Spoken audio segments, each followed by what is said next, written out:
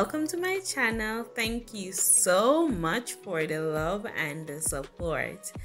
Don't forget to like, comment, share, subscribe, hit that notification bell so you can be notified whenever I post.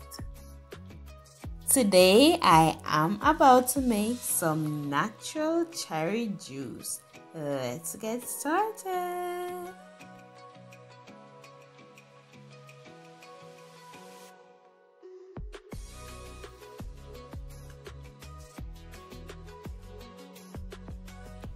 I have washed these cherries and they're now in a little water. For this tutorial, I am going to blend them, but bear in mind that you don't have to stick to this method. Whenever you're making cherry juice, just make sure that your blender is on the lowest speed so your cherry seeds will be intact. And this is to make sure that you do not have too much unwanted particles in your cherry juice.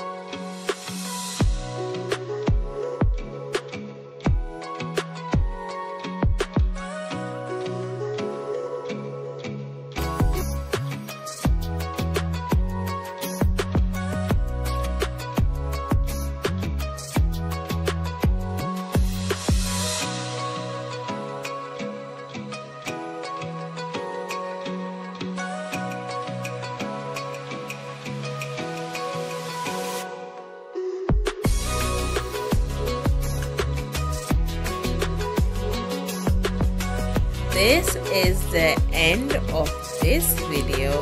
Don't forget to like, comment, share, subscribe, hit that notification bell so you can be notified whenever I post.